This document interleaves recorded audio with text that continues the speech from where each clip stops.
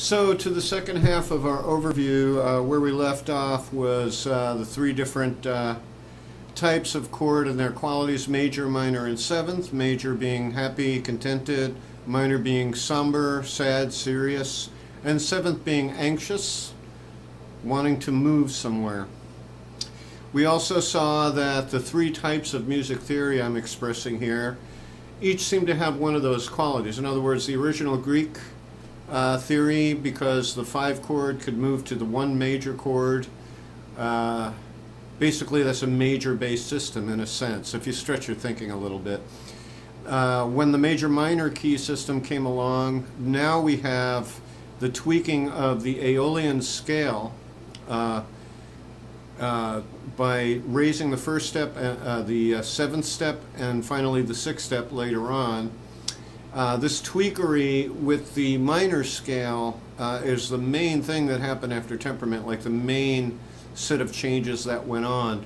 The major scale wasn't affected that much by the temperament, but the minor scale was. So you could say the second form of theory emphasized the minor chord. So the first, Greek, emphasizes major; the second, major-minor key system, emphasizes minor; and finally the American system, which is blues, emphasizes the 7th chord. Interesting to think that that might have been a progression of history, the three types of chord and evolvement through those. All right, so when you think of music as being a mirror of the society we live in, it basically reflects back to us what we're like. When you think of the 60s, the emphasis was on blues, and that means the 7th chord as the rooted 1 chord, the tonic chord, which was never before done in classical days. It was not accepted that way.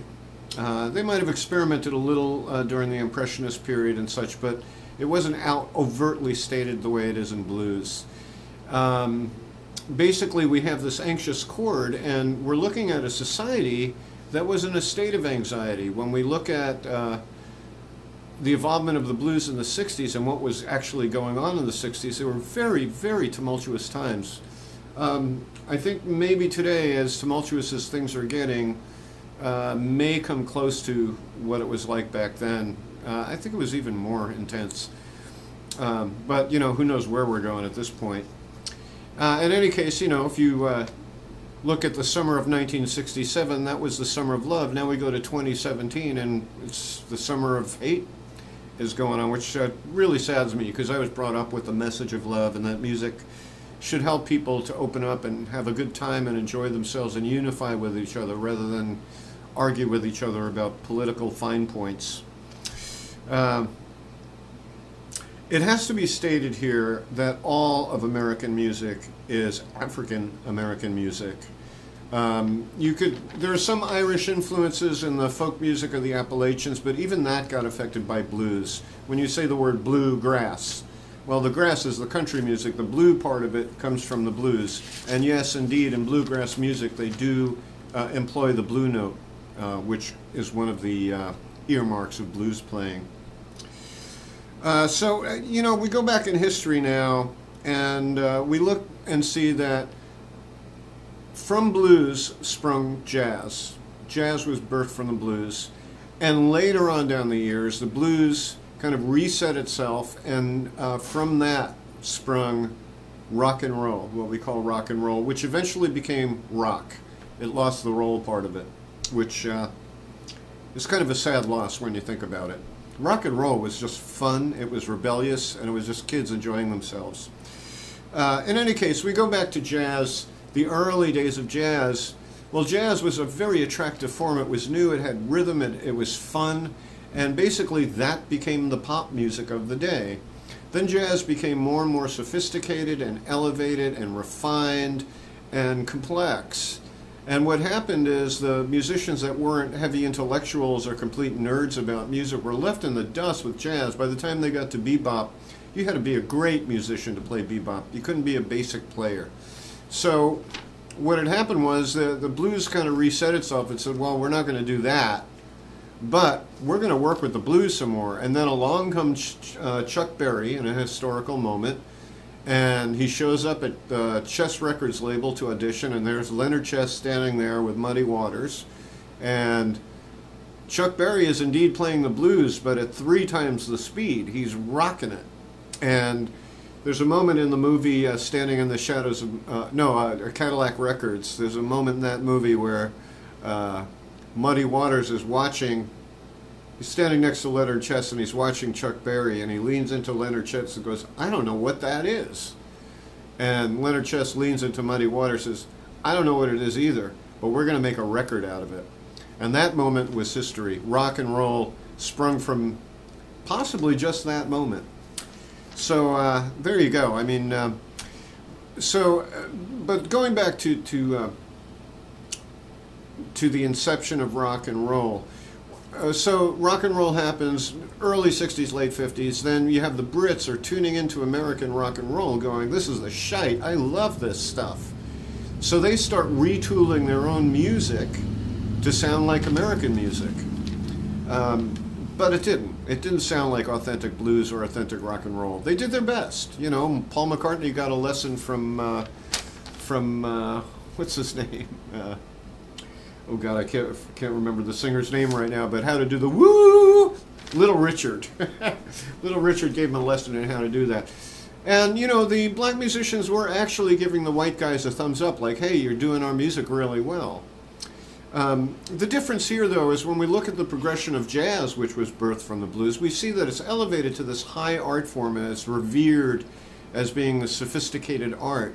But then when you look at rock and roll and how it progressed through the 60s and 70s, it's considered lowbrow music. It's not important to music history. Well, that's not true. There were great, great composers of the 60s, and because of the psychedelic influence, LSD was going around like water in those days. And the composers were influenced in terms of the musical sound. They were generating modulations within songs, great chord progressions. Some of the industry composers, Carole King started out as an industry composer. She wrote great music. Boyce and Hart, one of the songwriting teams behind the Monkees, they were great songwriters. The Monkees also had Neil Diamond as a songwriter. He was also an excellent songwriter. And the list goes on. I mean, Jim Webb was an industry composer. He composed for a lot of Glenn Campbell songs he did, and he did The Fifth Dimension's Up, Up and Away, which is a marvel of modulation and chord movement. This is something that's completely missing in today's music. There is no modulation. It's just boring. No more adventuresome looking into sounds. In any case, my point being that the compositions of the 60s and 70s need to be elevated to the same level that jazz was elevated to. These are great, great compositions. Yes, it's not so much an improvisational art form. There's some, I mean, you know, always there's the electric guitar improvs. But basically, it's more about the composition, how the song is architectured, that sort of thing. So part of my job, my point, is to elevate that music to where it belongs, and I'll be doing a lot of analysis of 60s and 70s music. So we find in the 60s 3 strong influences, and those would be the American black composers, which would be Motown and other areas in the States. The other big influence would be the British invasion, which is the retooling of American rock and roll and blues. And finally, an unexpected element is in a little area of New York City, Greenwich Village, sprang the whole folk music revolution. And at first these guys they thought themselves as like the intelligentsia, the cream of the crop intellectually, which was kind of snotty on their part, but they would put down rock and roll as being for the kids, and they didn't have a political message, so it wasn't important. We're deep, they're not, type of thing. But these guys actually weren't very creative. They were just reconstituting old folk songs from people like Woody Guthrie. But along came Bob Dylan, like St. John of the Desert, comes from out of nowhere, and he's the guy, he's writing his own music, and his lyrics and poetry are just over the top, incredible. The guy's clearly a genius and an enigma at the same time. So we have this third element of folk music coming into the fore.